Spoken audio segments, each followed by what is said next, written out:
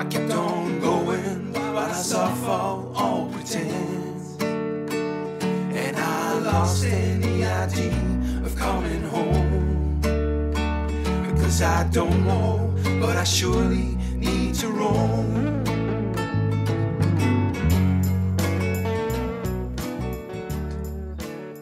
Hello, ladies and gentlemen, and welcome to a new episode of the Seduction Show. I'm your host, Hans Comijn, and today we have a very special guest. We have Brian Begin.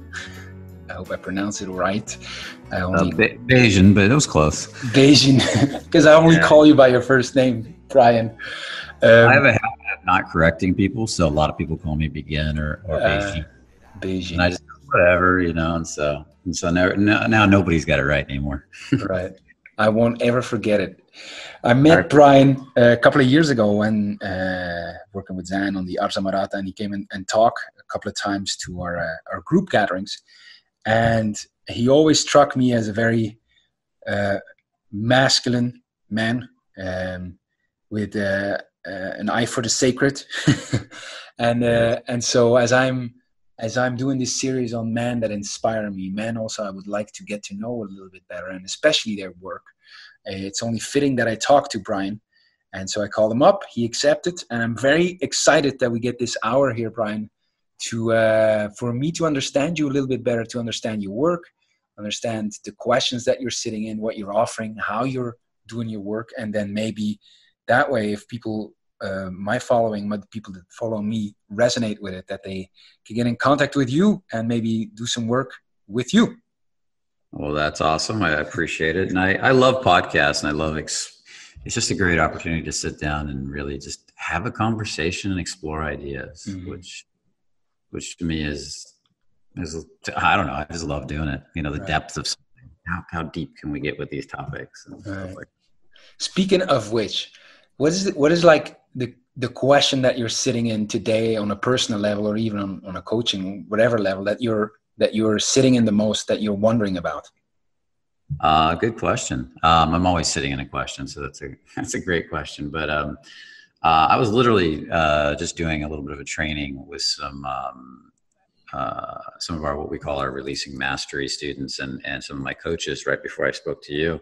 Mm-hmm. And the thing I've been really exploring lately is how to, in a really grounded, solid, masculine way, become more expressive, louder, bolder, have a bigger presence with becoming what I call stay pumped. You ever see those guys who are like, they pumped up their energy so much that they're not present anymore. They're kind of racing all over the place. How to become a really big energy in a room while really holding your presence and holding your groundedness and not start racing inside. So we've been developing exercises and ideas around that more and more, and just talking to the guys about it. And what I found is when you do that, this willingness to be seen is a big part of it. This ability to be seen by strangers in public, and fear being, oh, that guy's being loud, that guy's talking too much, that guy's talking to that girl, that guy's being too bold, and being judged. What it does is it has a huge effect on your freedom from outcome, your self-esteem, your personal power, just being willing to be seen by people, not giving a damn. So are you like, the answers to that, are they in like the inner work that you just described, or are you also thinking about like techniques of, I don't know, projection of voice, or is it more like the inner work? Well, it's both, but the inner work is the real change happens on the inner, but then you see it manifest in the outer. If you're not seeing it manifest in the outer, then the way you're being, the way people are responding to you, then you really haven't completed the work on the inner. So I'm always, to me, it's like there has to be a circuit between the inner and outer, and they have to be in balance and constant communication to create real change. Right. And then if you go all inner and shut off the outer, you kind of get stuck. And then, and if you go all outer, you kind of end up in a race pushing, trying to make stuff happen in the world. And so the exercises you devise are touching upon both. Yeah, the idea is because in my mind, if you really go deep, just like almost everything is spiritual or nothing spiritual. Everything is helping your growth or nothing's helping your growth. Everything, kind of almost like the inner is the outer, you know, and the outer is the inner, and we at the deepest levels. And you start to see that, that if you're seeing it around you, it's all part of your consciousness. So, you know, so it has to play a huge part in that connection. And if we're not, like, I look at nature for a lot of answers. And if a lake is not, let's say we take a lake that stops being fed in by a river, or stops the water inside the lake, it gets kind of cut off from the hole. It'll stagnate. Everything starts dying in that lake, and it kind of loses its life. So everything there has to be a constant reciprocal or circulatory nature to everything, even the energy in your body to the external world and back to the internal world, or from you to other people and back.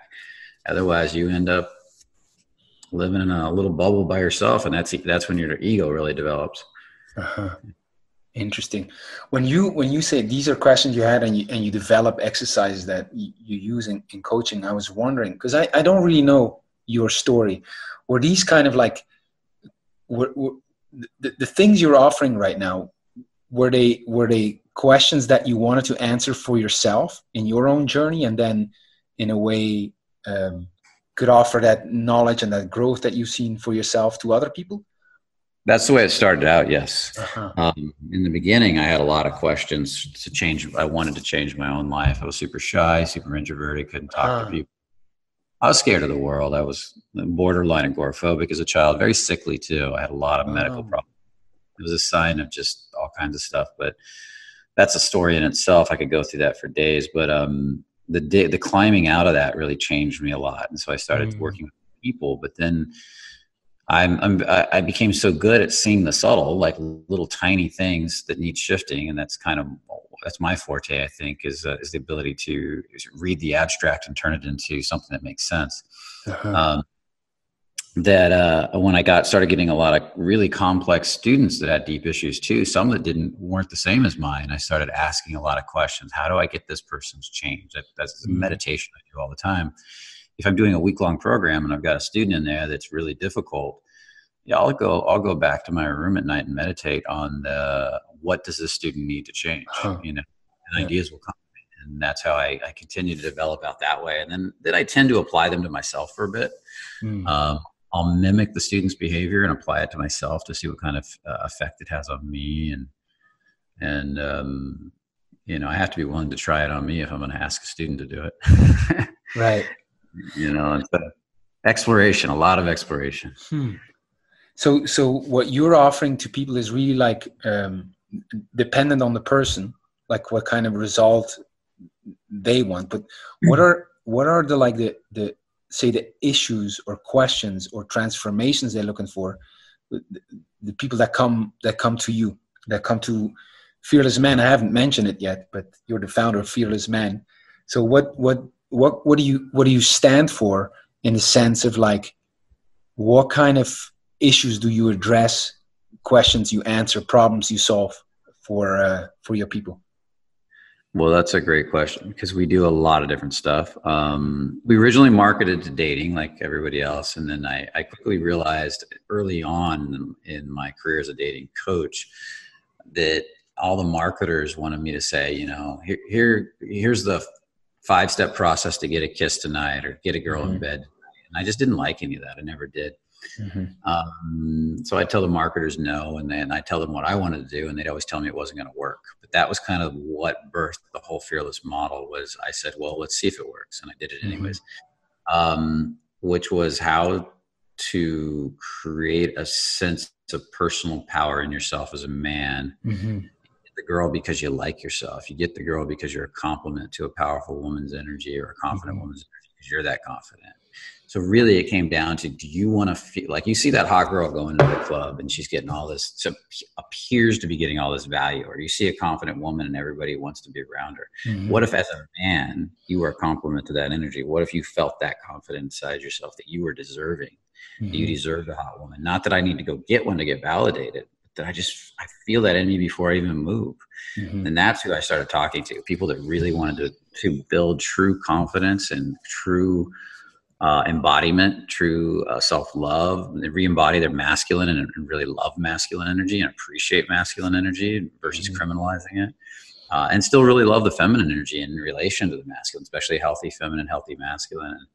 And so that's what I marketed to. And I got clients that wanted to go really deep with that. And they just didn't want to learn to pick up a girl. They come in, I can, that's fine. But I would say to people, if you could get a girl, the hottest girl, but you still didn't believe in yourself, like you needed her around to believe in yourself, or you needed another next week, how is that worth it? And they would all say no. They would like hit it.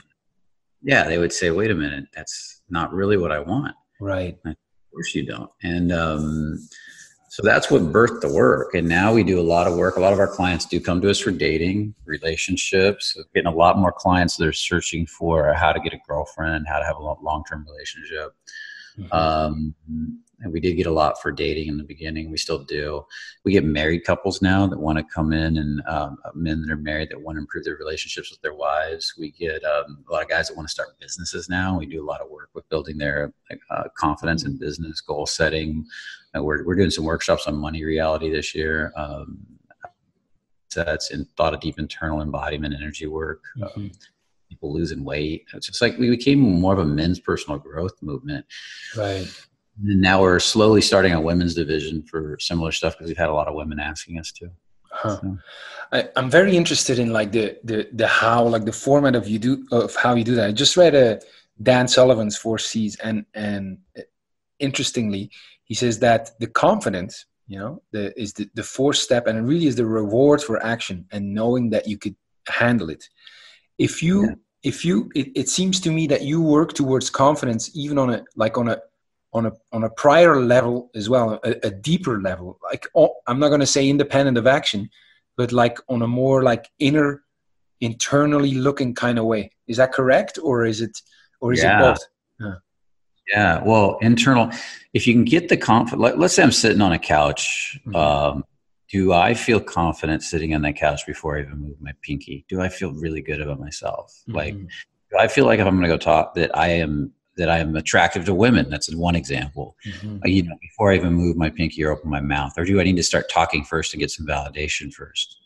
And that's a big distinction between the two. Yes, the action can bring up the stories, which you then process, which then builds more confidence, so that ultimately you can feel really good about yourself sitting on that couch before you even move. But the key is to get to the point where sitting there, I know women like me, and I don't need to go talk to a girl to validate it. So then when you do get up to go talk to a girl, or you do get up to go do the thing you do, the subcommunication is on point. Right. Because the subcommunication is birthed out of how you feel about yourself. Right. You don't need to make it. It's a natural expression of that internal knowing, being. Yeah. So you do use action to shift the being, but ultimately we're working towards getting to that being. That level. Like, imagine a guy. I'm thinking of certain guys that I work with, and they because the what you describe is very common to me too. Guys think it's about women, and then quickly find out it's about themselves. And the self-love or lack thereof, the self-acceptance, the confidence, all of that. And what's interesting in what I hear you talk is that you can sit on that couch and find a way to be or become more confident before you go and talk to that girl. And I'm very interested in like how you do that.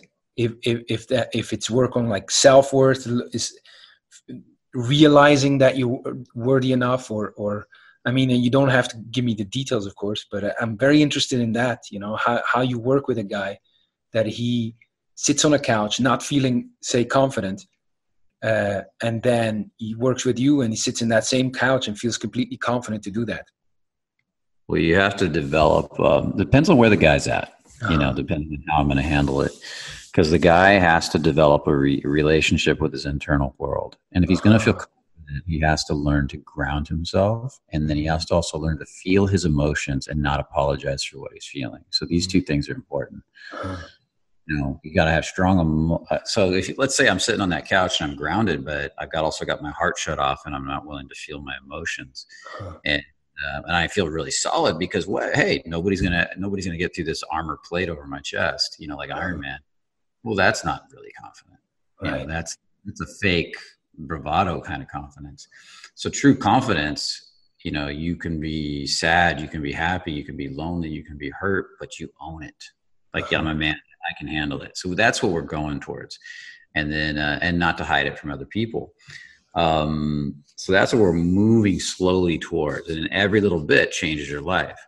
So, so the key, way we work on that is in the beginning, you know, a lot of guys come in and we teach them how to ground. We teach them how to stand in front of different women, not just one, and learn to ground, contain, connect with their heart, stay open, learn to communicate what it's called in feeling when they're grounding and their heart's open. And we can teach them what feeling looks like. And we use a lot of video cameras and show them videos back of themselves.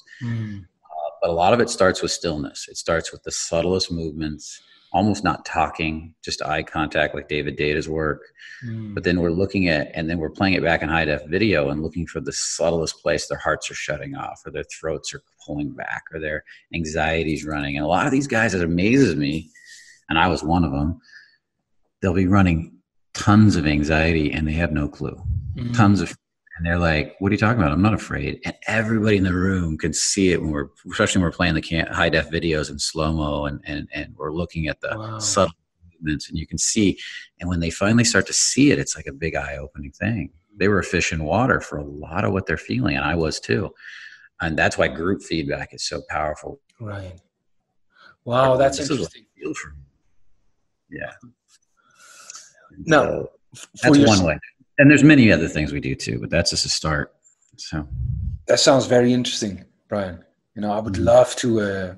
I mean, with Zan, with the Arte Marata, we also had exercises with hidden cameras, and then play it back, and people would see themselves for the first time. You know, and it's amazing. It's amazing. And then you have a feedback of people that were present in the room, women that give their feedback, and all the other guys that look at the videos, and it's life changing. You know, that alone, just to see yourself, could be completely life changing. And then to have your feedback, tell them, hey, look at this. That can be, I can see how powerful that can be. And then from there, we have a lot of entrainment meditative processes that teaches them how to release and let go of stored emotional traumas in the body. So as they come up, instead of analyzing them, judging them, we start teaching them how to tear that structure apart that they've created around the old original memories, thoughts, feelings, and start to release them and let them go and claim more courage and more personal stuff like that. So it's balance between the two, this internal process, and then seeing themselves getting triggered, then releasing the trigger, then balance and back and forth until eventually everything starts to settle, and they can actually look at these things that used to bother them and almost sometimes laugh at them. Just be like, oh, that used to bother me. That's funny. Right. I can see it could be very intense. It can be, yeah. Especially when somebody's first starting out and has all this repressed emotion and it starts coming out. There's a lot they feel. And but then the reward on the other side, watching life change, watching how you change is huge.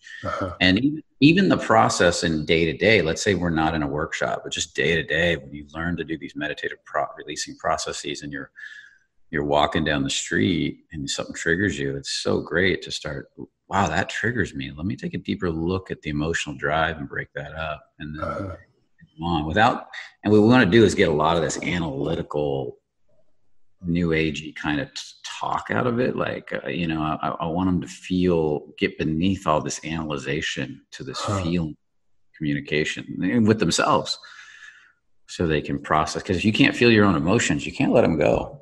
And if you have a thought, I don't like myself, and it's attached to an emotion, let's say like grief or sadness or loneliness, the only thing holding that thought in place is the grief, sadness, or loneliness, or the combination. And if you can start to see that, and then you can start to see the sensations driving that and start to let those go, then the thought loses all its power. The memory or the image loses all its power.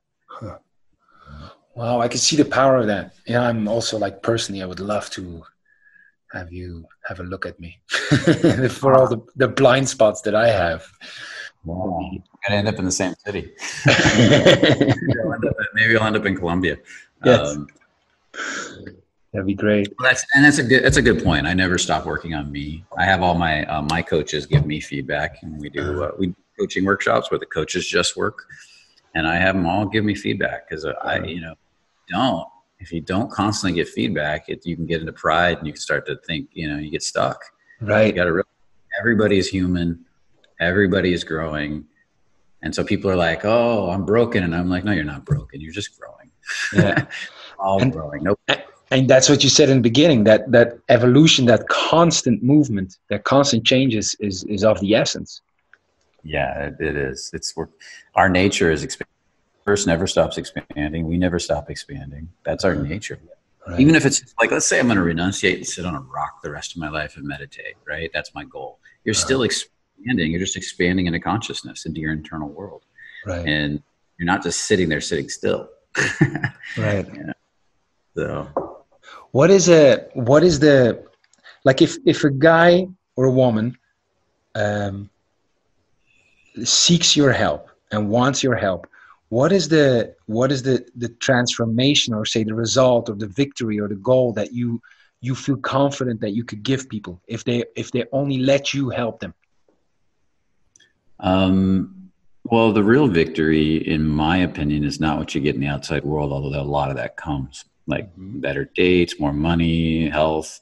The real victory is just coming down to starting to really appreciate and enjoy your life the way it is, without having to change it. And that scares people when I say that, because if I learn to like my life the way it is without changing it, then I won't change it, and I'll be stuck like this forever, and it scares them. But the real key to happiness is liking your life exactly the way it is.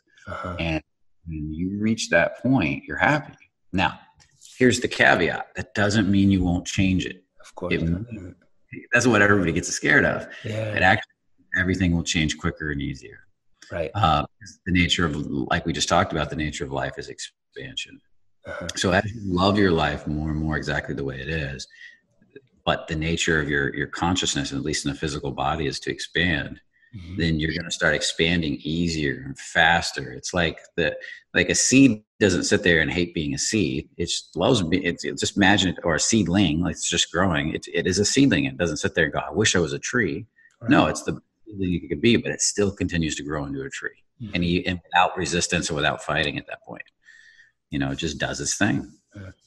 Like I say, life is perfect, and life is perfect today, and tomorrow will be even better. It's a constant growing. Wow, that's great. Huh. And what are the people you love, like you love to work most with? They say, these are the kind of people I want to know more, and I really want to work with. Well, I mean, I really love working with people that have a certain depth of emotional relationship to their body, feeling, because they're just easy to work with, and they get all these realizations, they understand, they get it. And at the same time, the people who are like I was, who are really walled off and can't feel much, I get a lot of reward when they start to feel, when they go from not feeling to feeling and start learning to feel their bodies and their emotions and start really connect to life. So,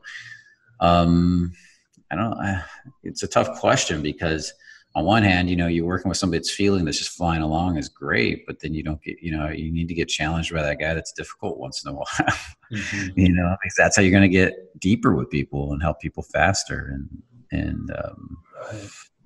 So I don't know if there's a particular favorite. I imagine there is, but it's not popping into my head right now.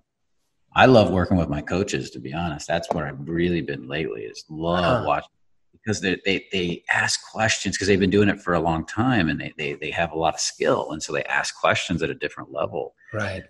And when and so you're coaching the coaches in a way. Right.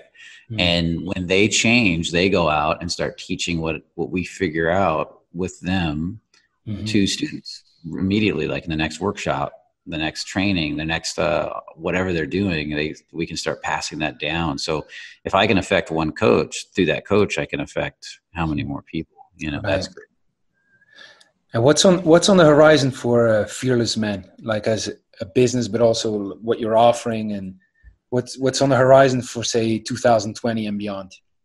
Well, 2020, we are really moving into other areas besides just dating. So we just did our Fearless Man Goals workshop seminar. Excuse me, it's a large seminar, not large, but there's 40, 50 people in the room. But it's a seminar on how we do our goal setting process, how our coaches do it, how I do it, and then teaching that to them. And then we mixed it with dating so that they could see how to apply it to dating and meeting women. Use it in so many other areas. Then the next one we're going to do is we're going to be doing one with our financial guy on money and how to better handle and really the mindset and beliefs and mental abundance around money. It's not going to have anything to do with dating. It's going to be all about creating an abundance mindset, which then again could affect money and could affect your dating if you're creating an abundance mindset. And really understanding why our beliefs get in our way of making money almost more than skill sets. Because a lot of people go out there and they get all the right coaching on how to start X business, but they still can't get it started because their beliefs are so jacked up. They're always getting in their own way, how they feel about themselves and all that. And then we're going to do probably one specifically on just releasing this year, which is releasing and how to shift your mindset for success, in general and on any topic. And we're talking about having a workshop for women, specifically for women. So we're moving into these new arenas as I've got more coaches now. And the idea is I'm going to have the coaches eventually take over the dating aspect, and we're going to start going more into mainstream personal growth, shifting your mindsets and your beliefs and that's possible because at the core of it, you sense that the principle are the same. It's a self-confidence and then translating into success into different areas. Yeah. Like the key is I want the success to come out of a life fulfilled. I want this. I don't want to help people succeed. Like, great, I made $1 million, but I'm still miserable. Right. Or I got all these women, but I'm ultimately still not happy. And you can do that. You can literally go out there, work your ass off, and figure out how to make a lot of money. And in the end, just like, why the fuck do I have this money? I don't even care. And it's not, the money's not the problem. Then we blame the money. The money is not the problem. The money can set you free to go do all kinds of things. Yeah. It's how you ultimately feel about yourself, and then if you still feel negative after you make money or after you get women, you could blame it on the very thing that you got. Suddenly the women are all bitches. The money's all bad because it's the root of all evil or whatever your story is, So ultimately, for me, it comes down to helping people enjoy life and then be an expression of that and go out and help out. And if we keep doing that, we keep getting our cup filled, and we can start, filling other people's cups together, and we all just get happy together. The tide rises all the boats at the same time. Yeah, that's exactly it. The more, I used to be so nervous about that. I had more of a lack mentality. And as I've grown a lot over the years, I just see the more you help others, the easier your life becomes. Really. It's just, it's so obvious now. Whereas before I was so blind to that. And it's just like, and it feels so good. Yes. Yeah. I'm very interested in the fact that you are able to raise, like, say, the confidence in someone almost exclusively with a lot of inner work. That's very, very interesting to me, and I'm pushing for it a little bit, like trying to understand it a little bit more. If there's a sense of like, if it's a decision to make, if it's a realization of self-worth, and really trying to understand where that confidence can come from, if not from, say, actions and from results.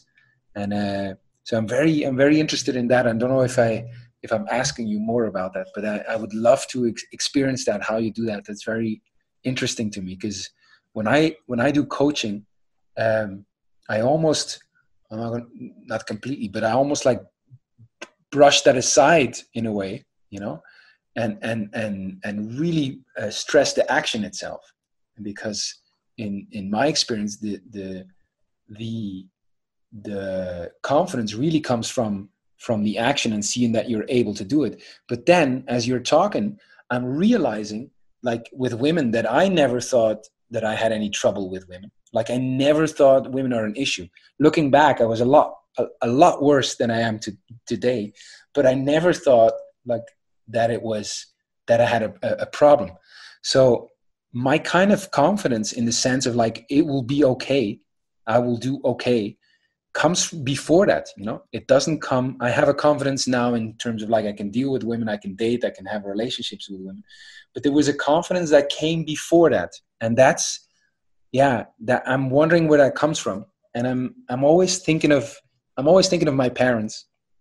And I realize when I talk to a lot of guys that I've been blessed with parents that raised me with a kind of like self-confidence that comes from the fact that I never had to prove myself to them to get their love, So yeah, but I'm very interested in that because I'm confronted with it all the time. Like guys say, I don't have the confidence.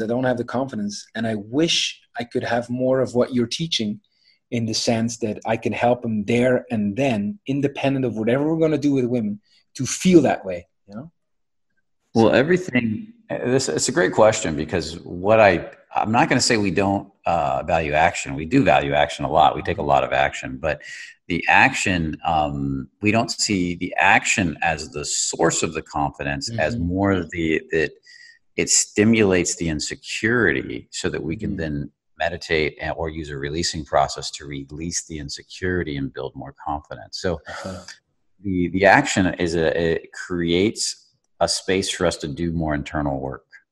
So if I walk up and just say hi to 5 people on the street today, and my insecurities start coming up because I feel embarrassed because maybe it's outside my comfort zone, a lot of stories come up, and then I can use meditative and releasing processes to go inside and start to break all those stories up, especially on the spot. Do a little bit of it on the spot, that's even better. Then on top of that, if I can do a daily meditation where I am cultivating the endorphin-based feeling of what it feels like to believe in myself, love myself, to feel confident, feel like a sexy fucking bastard, and I meditate on that every day, and I just sit with it for 10 minutes, 5 minutes, that's also going to have an effect on my subconscious mind, because the subconscious mind responds to that endorphin response. If you're not getting an endorphin response and you're just telling yourself you feel great, it's not going to do shit. Matter of fact, it could do the opposite. It could cause problems, because if I'm creating anxiety as I'm saying, I'm believing in myself as I'm a sexy bastard and women love me, and I'm creating anxiety around that, then what could happen is I could actually amplify that anxiety over time. Right. Got to be really cognizant of what your internal world's doing when you're doing this stuff, so you know what you're amplifying, because your emotional state's so important. And then there are people that have, and we do have it happen, people that don't take a lot of action that do get a shift from the releasing. We encourage the action, don't get me wrong, but I'll give you an example. One of our best coaches for going out and approaching women, he got over his fear of approaching women just from meditating and releasing. Most people don't do that, but he actually did a ton of deep releases, and he had a huge response where he was releasing on the want for validation and the want for control, excuse me. And he started laughing his ass off, thinking about it, because he had this huge realization in the moment: I can't control anybody. Matter of fact, I can't make anybody like me. It's just they either really don't. And he just started laughing and laughing and laughing. And then when it was done, he just looked and he said, "Oh, I have no more." He had really almost had no more fear of approaching. It was minimal, but it was like kind of exciting, fun fear. And then, incredible. I know you because of that. Oh, go ahead. Yeah. I was just going to say, not everybody does it that way. A lot of people have to do it in slow progressions because we have so much buried stuff.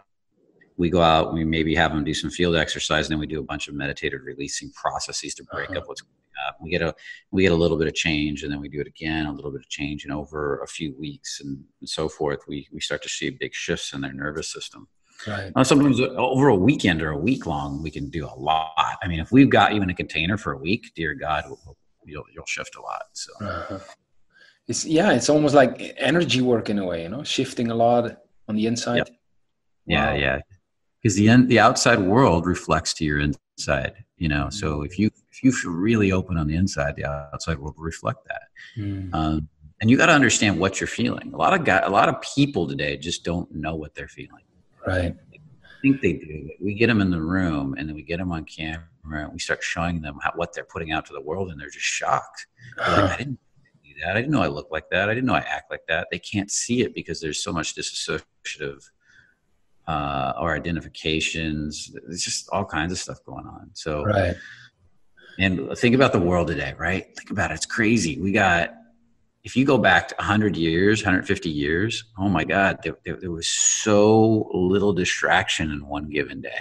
And now cell phones, billboards, TV, radio, everything is coming at you. They say we get more information coming at us today than our ancestors before modern technology got in a year. We get more in one day than we. So our critical minds are thick. Our thinking minds are running all the time. Back in those days, we were much more still inside. Right. You know? Yeah, all the information pulls you out in a way, you know? So from looking, I can see the total, how important that is to do that inner work, you know? That's great. Yeah. What I are wouldn't be where I'm at without the inner work. My life would be an absolute disaster. Yeah. Tell us a little bit, 'cause I don't know how reserved you are about that, but I for sure would love to hear a little bit more about your story. And you said you could go on for days, and maybe we don't have the time for that, but I would love to hear a little bit more about your path and how you've grown your capabilities to put them at the service of humanity or other people. Yeah. Well, as a child, I was born into, I don't know the exact story as to what happened, but I know my mother was in a lot of fights with my father, and I don't know, she says there's physical violence. I've never seen any physical violence on him, and so I don't know, but I just know that from my sisters and stuff, there was a lot of screaming and yelling. And so my first experience being born in this world was just a lot of screaming, yelling, fighting, hiding, running. My mom was always moving every year. There was a lot of anxiety. I was very sickly. I had a lot of gut issues. I didn't like to leave the house. I was very shy. And so this was kind of like my early upbringing. And I remember growing up, and I remember just being super introvert, hardly talking to anybody, hating going to school, mainly because I didn't want to be around people. And I daydreaming to the point where I would just lose consciousness as to what the teacher was teaching, and she'd have to wake me back up. She'd say to me, Brian, where do you go? And I was just like, what? I had no idea. And so as I graduate from high school, I'm just like, I got to change all this because I'm so antisocial. I'm never going to go anywhere in life. I'm going to be miserable and lonely. And I had a sociopathic stepfather who was a career criminal. At one point, we had the FBI following us, and at the house, and we had my mom bipolar. So there was lots of screaming and yelling. It was a daily occurrence. That's why I numbed out so much. So I leave that world, and I decide I want to change myself. So I spend most of my 20s reading every book on personal growth I could find that had any effect on me, and it didn't do too much. Other than I had lots of head knowledge. I understood all kinds of stuff, but I couldn't apply it in my life. And it was driving me nuts. I could share it with other people and they'd apply it, and I couldn't understand why other people apply it, and I couldn't. And so I finally began to understand that real knowledge is body-based and not mental-based. And that took me a while. It took me into my 30s to really understand that I needed to do more experiential work. And what really set me apart was I was really just trying to figure it out. I was lost. I was going from place to place. And I eventually quit all my jobs. I had an office job, and I quit, and I moved into this yoga community, kind of the yoga cult, I call it. And I lived there for a year, and it was just so crazy and chaotic and wild, and all kinds of weird stuff was happening. And this guy moved in, and his name was Daniel. An awesome dude. And sorry, I shouldn't have used your real name, Daniel, but I don't think he'll care. And he was just a natural with women. I was terrible. I thought I was going to move into this place, and I was a super hippy dippy yoga guy, and all the girls would like me. And none of the girls were attracted to me. They all wanted to help me fix myself, but none of them wanted to. And they wanted to heal me. I was their pet project at the yoga cult. And then this guy moves in because he has no place to go. He's out on parole. Has just lost it. He just got out of prison. He had no place to go. Has no job.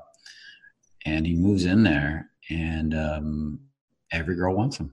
Hmm. Every girl's like, Daniel, they're just freaking going nuts. So I asked him, I said, what is it that you're doing to get these girls? What do you do that's so special, because, it doesn't happen to me. And he's like, what are you talking about? And I said, well, what do you do?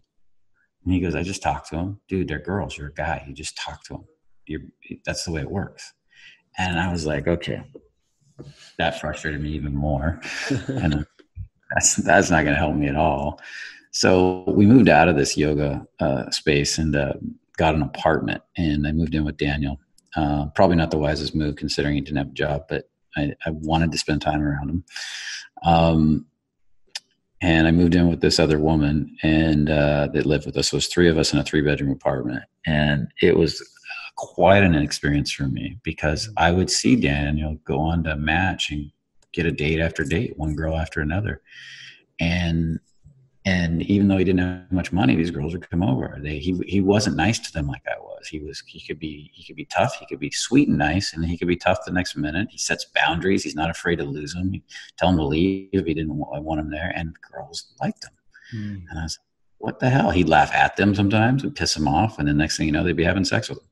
And I'd be like, oh my God, what's this guy doing? And that's about the same time that David D'Angelo started talking about cocky funny.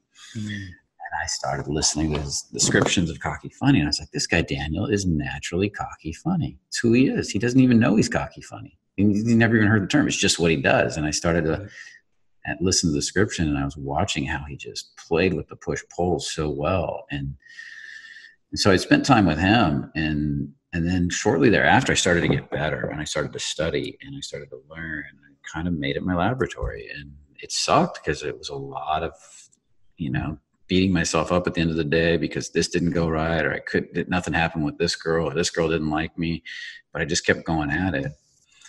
And then I met this girl, and I dated her for a month or two, and I had never been so obsessed over a girl in my life. Mm. It was like every part of my body wanted to be around her 24 hours a day.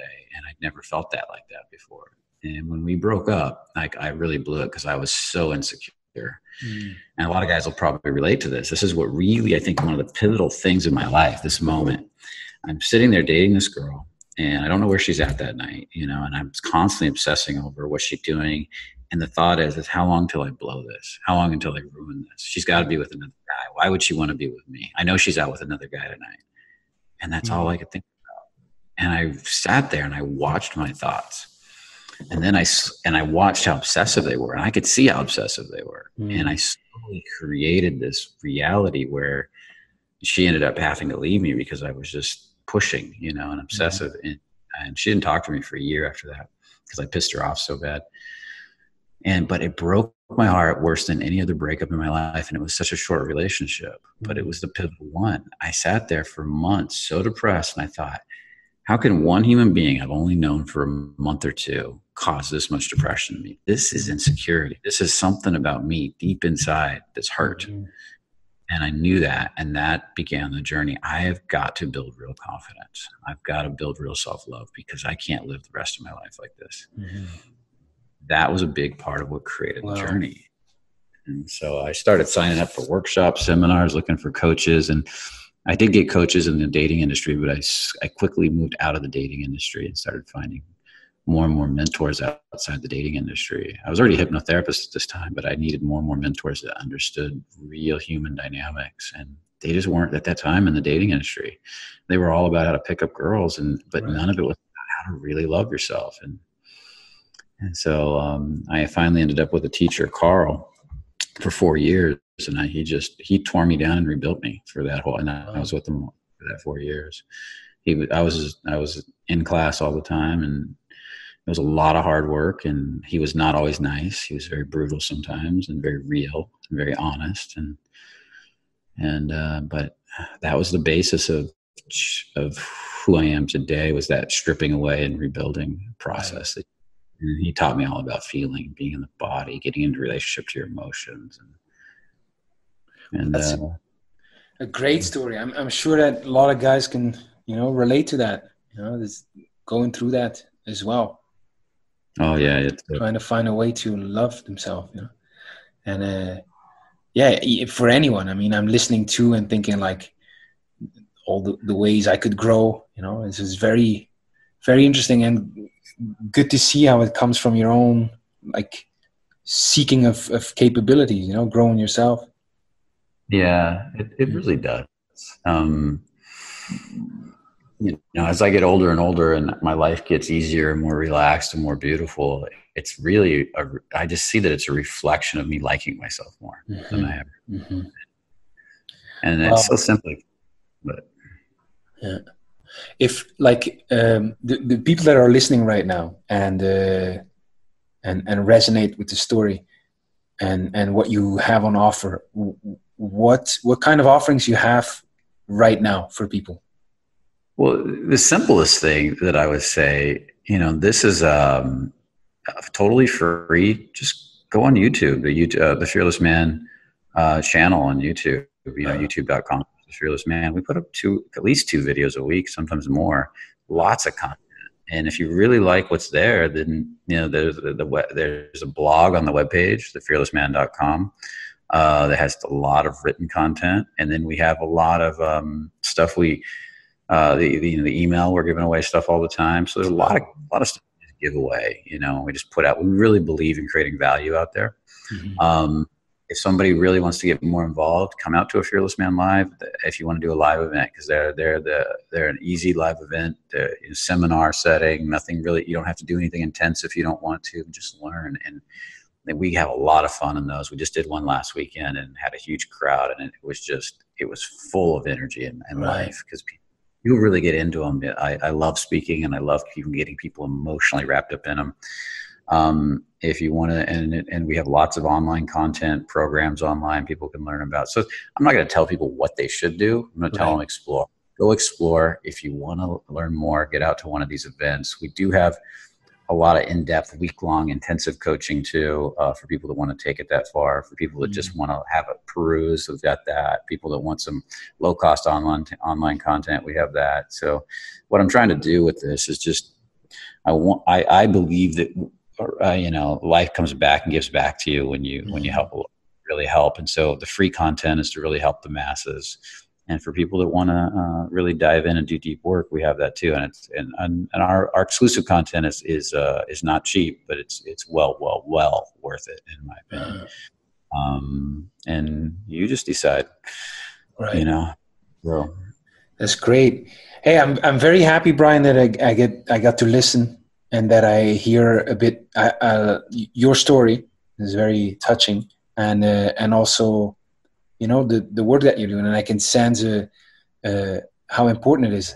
It also installed in me the desire to experience it. I would really like to experience it because, I'm we have to end up in the same city sometime. Yeah. I know you moved out of Bucharest. I don't know if you've been back, but I've been back this summer and saw Zan, and but I go for short times now, but I go back there once in a while. So I'll be there. We'll be there in Bucharest or somewhere in Eastern Europe, but mostly Bucharest around all of May, probably. Okay. Maybe some of June. So if you're in the area, let me know. I definitely want to get out to Colombia at some point too. I need to get out to Hawaii. My brother just moved there. I want to spend time with him. Minnesota, visit dad. Colombia is just because it's Colombia. Yes. I always go there. Or not really. You know, I wouldn't say always. It was after I got to know Yaz Blady. She's awesome. Yaz, a lot of people have seen her on my channel. She's Colombian, and it just made me think, Colombia would be an interesting place to visit. So. Well, what happened with her? Are you still together, or? No. We went in different directions. She's an amazing human being, but we didn't want the same things for our future. And so, you know, you get along with somebody really well, having a different desires as to what you want out of the future. Some people try to force that stuff, and you can't force it. You know, sometimes you got to let go because you know she would have to give up her goals, or I'd have to give up my goals. You know? Understood. It's just not right. But I still respect her. I still love her to death. She's an awesome human being. Great. Well, all the links you said, I'll put them in the notes. You can see them in the notes underneath, people, and so you can find that way. You can explore yourself, Fearless Man, and the work of Brian, and get in contact with him.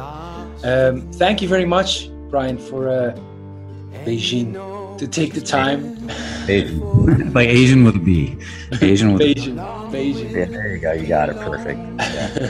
Thank you for taking the time, and I'm happy that I got to explore your world a little bit more, and it got me really interested in that inner work. You know, it comes me, and I would love to experience it. So I'm gonna reach out, and yeah, I hope we see each other soon. Yeah.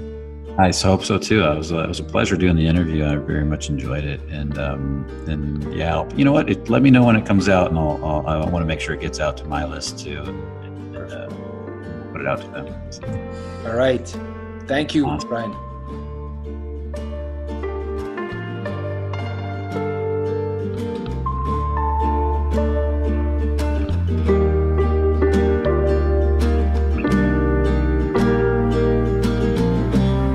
Too far to catch the morning. I have no eyes for your betrayal. I see you dancing, hopping on that last train.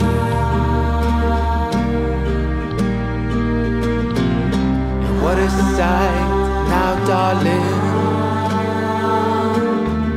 with all those things that we may feel.